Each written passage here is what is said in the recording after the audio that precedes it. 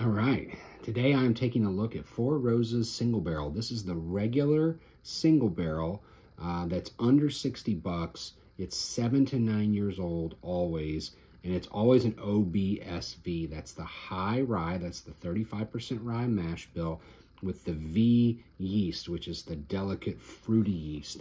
And this to me is the epitome of under the radar deals.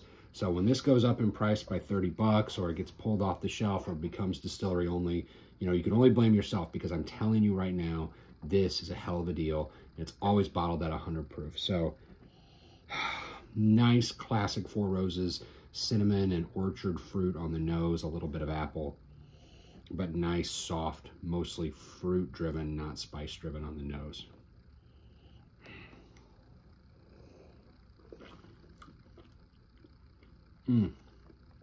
Perfect balance of sweetness and spice. There's the apple that's coming in, a little bit more of the cinnamon. There's just a touch of leather. There's just a touch of that oak influence.